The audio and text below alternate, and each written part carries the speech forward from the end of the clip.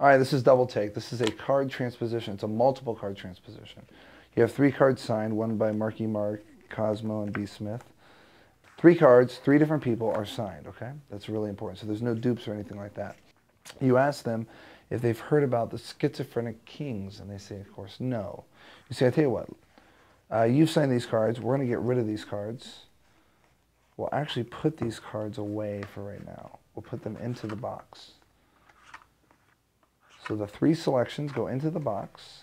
The box is placed to the side. Oh yeah, those kings, I forgot those. They're usually, oh yeah, they're right next to each other. That's kind of crazy if you think about that.